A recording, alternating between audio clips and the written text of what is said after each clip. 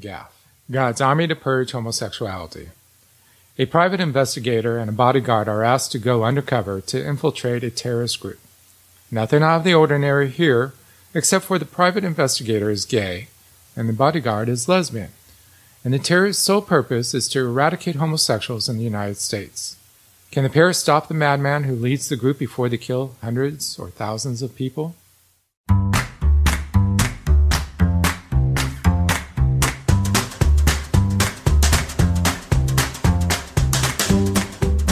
Book Lovers Unite.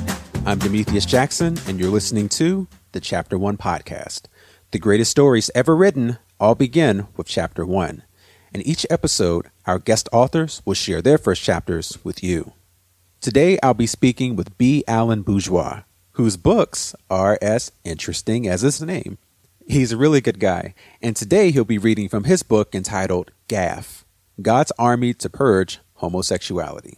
Alan is also the founder and director of the Texas Association of Authors, so we'll definitely be talking about that and a lot more in this episode, and it begins right now.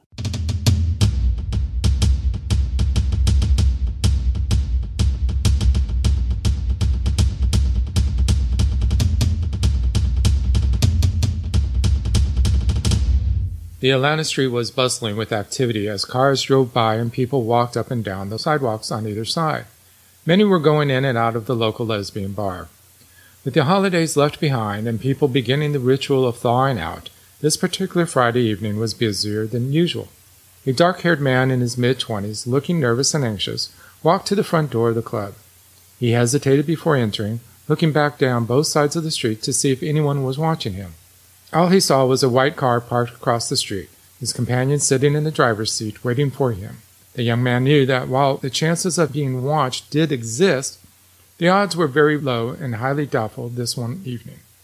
He also knew that after tonight he would become a part of history, the type of history generally listed as a footnote to the larger and more important events of the time. For him, though, he was the big picture of the history at that moment. So caution was the word for the night. Nothing was to stop him. The man had never been in a gay or lesbian bar before. When he was finally inside, he found it made him sick, nauseated. But strangely, at the same time, he was fascinated by what he saw. Men were kissing men, and women were kissing women. It was so abnormal to him, he couldn't help watch, as he moved around trying to find a discreet place to put down the package that was tucked inside his backpack. It was his little gift to those repulsive, disgusting freaks of nature. Finally, he saw a glass door leading out to a patio where there were tables and stools around them.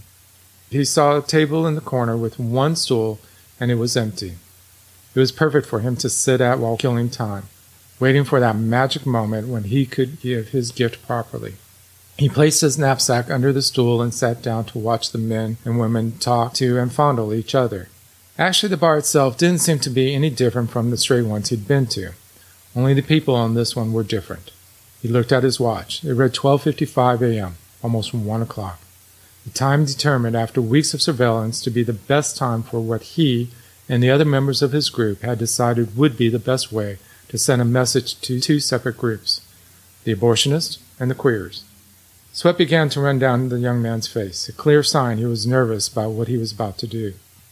The patio crowd thinned out due to the cold wind picking up, and yet the man sweated like it was summer and the sun was beating down only on him. Looking around, he slowly and carefully slid off the stool, bending down to his backpack. He opened the top just enough to slide a hand in and flipped a switch which activated a timer. He began ticking down the 1 minute he had to leave the bar safely before everyone noticed his little present. Satisfied that the timer was working, and with 50 seconds to go, he pushed the backpack further under the stool. Casually he stood up, and then he headed out to the street. Just as he stepped out the front door, he heard the gift opening up. Boom! One large pulsating sound, then a brief second of silence before the screaming and panic set in. The man who delivered the bomb gift got into the waiting car. They drove away from the scene quickly and without a care. Within minutes, the bar was emptied. People helped the injured with first aid as they waited for the ambulances and the fire trucks to arrive. One by one, the police, the fire department, EMS, and even the Red Bomb Squad vehicle arrived, followed by several news vans that simply pulled in around the emergency vehicles. The lights flashing from the multicolored strobes on these vehicles and the white lights of the camera crews blinded everyone in front of them. The terrorists were gone, but his companion had left another package for the emergency crews to find at just the right moment. Luckily, it was found by the rescue team. Before the terrorists left Georgia, heading west on Interstate 20, they switched vehicles 4 times to make sure the police couldn't catch them. They had been prepared, and they were confident that their job had been done successfully. It would actually be several days before they found out just how well they'd done. Instead of my normal advertisements this week, I wanted to take a moment to give my sincere condolences to the victims and the families of the Orlando shooting that occurred last night. Why does this keep happening? Whether it's international terrorism or domestic terrorism, these hate crimes have to stop, not only against the gay community, but against people of color and against immigrants, and against so many others that we don't hear about because it doesn't make it to the mainstream media. It's ironic and ridiculous that this hate crime occurred right when this episode was scheduled to air. It feels like the perennial 1 step forward, 2 steps back. As a straight man, I support the gay community for a very simple reason. Think about your significant other right now. Your husband, your wife, your boyfriend, your girlfriend. And then imagine society told you it was wrong to love that person. That you were an abomination. How would that make you feel? And how would you feel if you were attacked every day because of the person you love? You'd be miserable. I'd be miserable. So why would I force that on somebody else? It breaks my heart every time I receive an alert like this on my phone, or I see a headline flash across my TV screen. People, this has to stop. We are intelligent and compassionate human beings, and we can do better than this. We are better than this. My heart, my thoughts, and my prayers go out to all of you. Okay, I am sitting here today with B. Alan Bouregois, prolific writer, a lot of titles under your belt. How are you doing today? I'm doing great, thanks. Let's just jump right into it. Who or what exactly is GAPH? They kind of sound like a domestic terrorist organization inside your story. They very much are. GAPH stands for God's Army to Purge Homosexuality.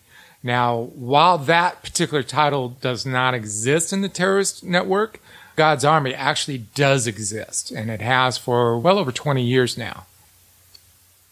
On Saturday, February 22nd, 1997, a group known as the Army of God took responsibility for an act of terrorism that had happened on the night before at a bar known as the Other Side. This particular bar, located in Atlanta, Georgia, was owned by a lesbian and was frequented by many lesbians and gay men. The owner's brother ran an abortion clinic that had been bombed a month before by the same group.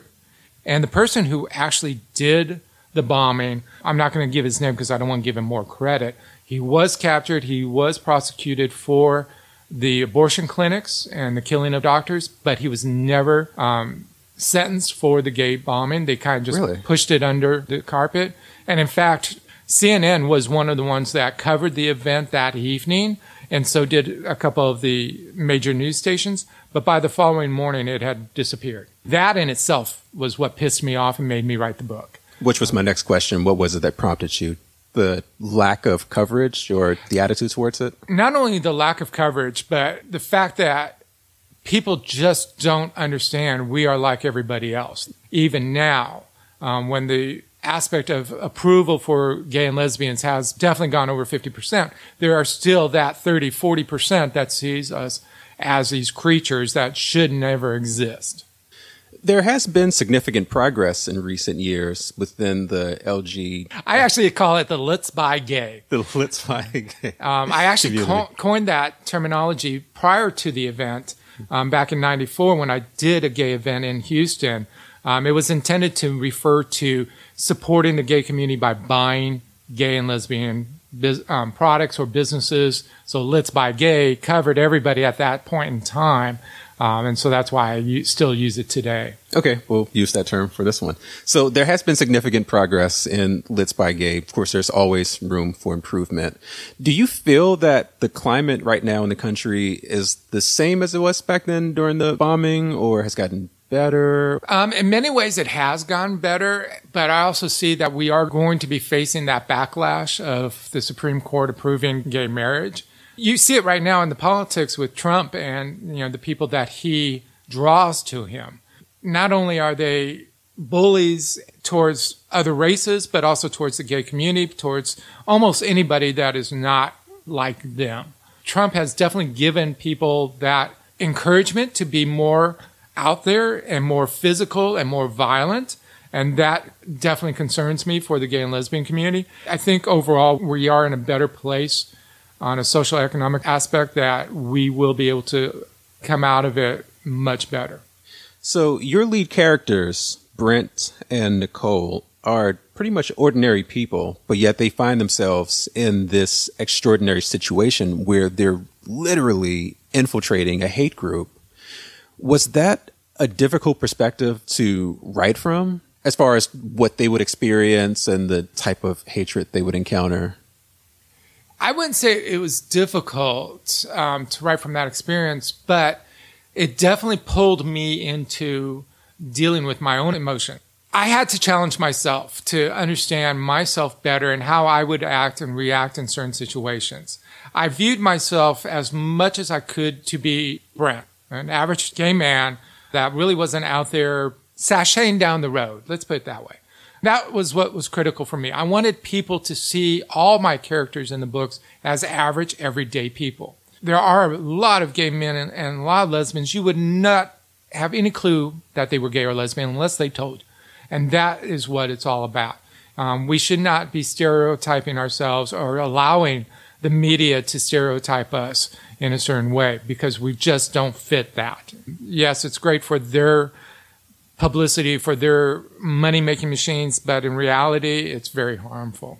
You don't find too many stories nowadays where you have gay protagonists that find themselves in relatable stories that we can all identify with. Everybody knows how it feels to confront evil. I mean, we all watch Game of Thrones and Lord of the Rings.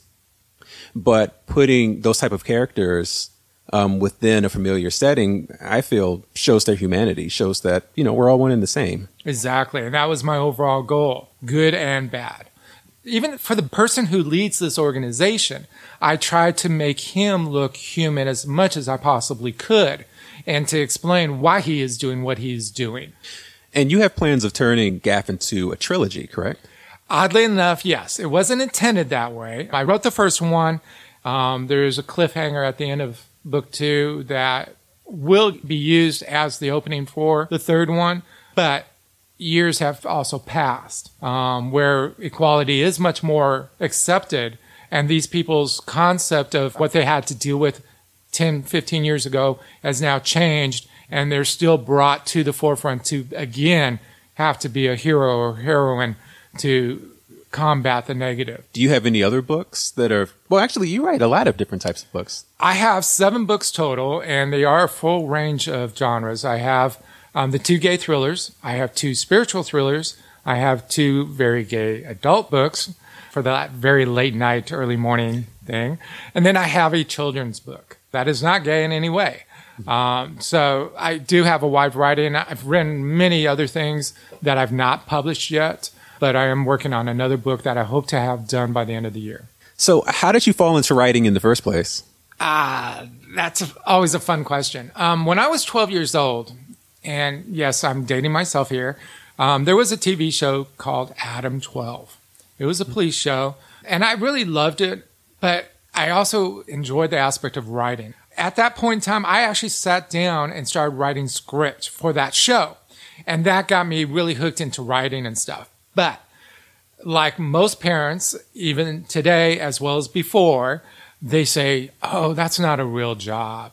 You need to focus in on your education. You need to get that real job. You need to earn that money. So I put it aside.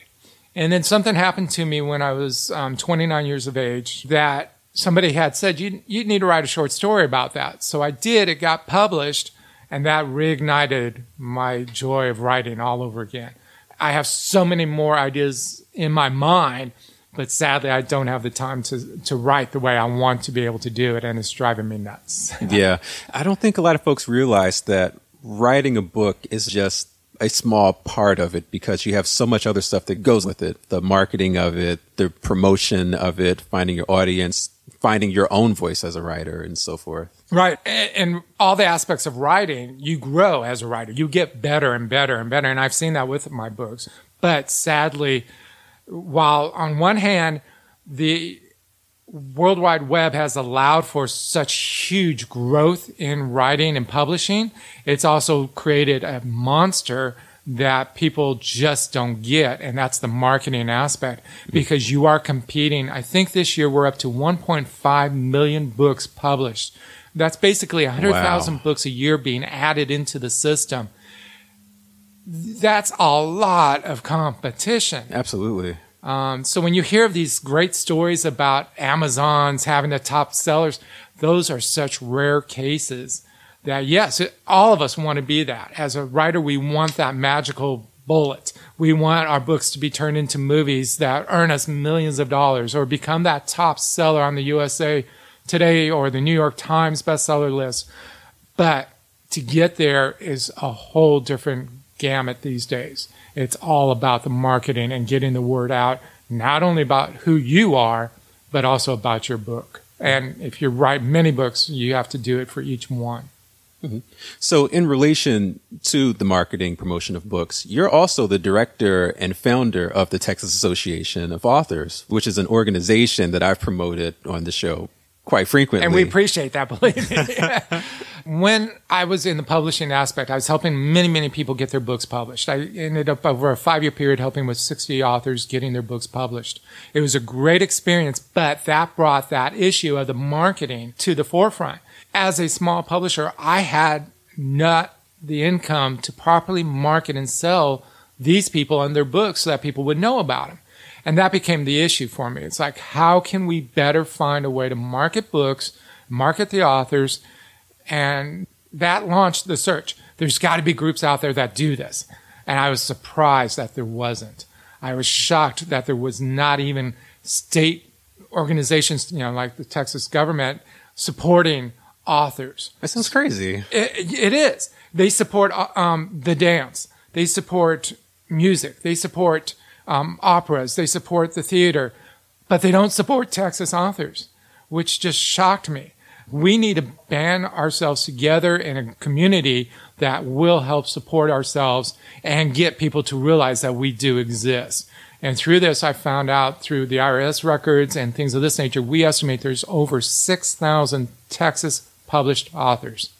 There are so many names on that list. You go to a diehard reader and ask them about any of those people, they won't know 99% of them. What attracted me to the organization is, one, just your tireless effort to promote Texas authors, but also just the wide range of programs that you've created. Why don't you talk about a few of those? I don't know if we have enough time, but I will do the basics. We have an annual event that I started last year. It's called Dear Texas, which stands for Drop Everything and Read Texas. It's intended to encourage people to read more. We know that games and videos and all these other things distract us from reading. And reading is such a great way for people to get out of their mind. Say like you just come home from work.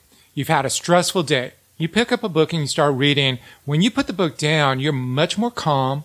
You can think about other things that are stressing you out and find ways to resolve them or to work with them so that they're not stressful anymore. Reading has always been that. Now, as an author, writing is a great way to also relieve a lot of that stress. Right. As in GAPH, I killed off a lot of people that were pissing me off at the time. So it was a great release. And I know there's many authors that do that. It's very therapeutic.